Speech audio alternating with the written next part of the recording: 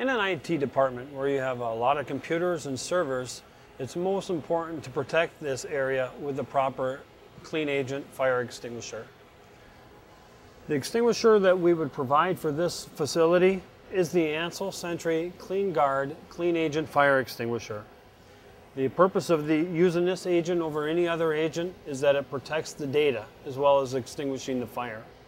The extinguisher itself is a stored pressure extinguisher, meaning that the extinguishing agent and the expellant gas is stored in the same container.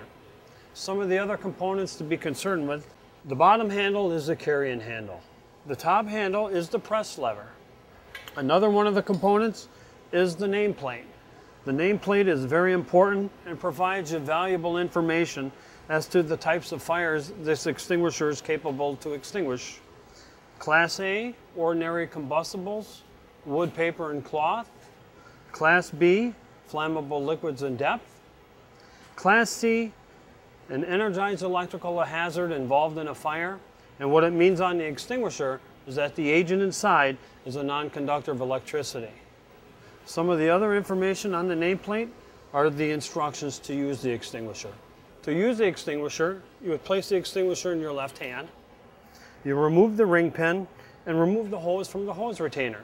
You can place your finger alongside the nozzle tip to help you direct the agent onto the hazard.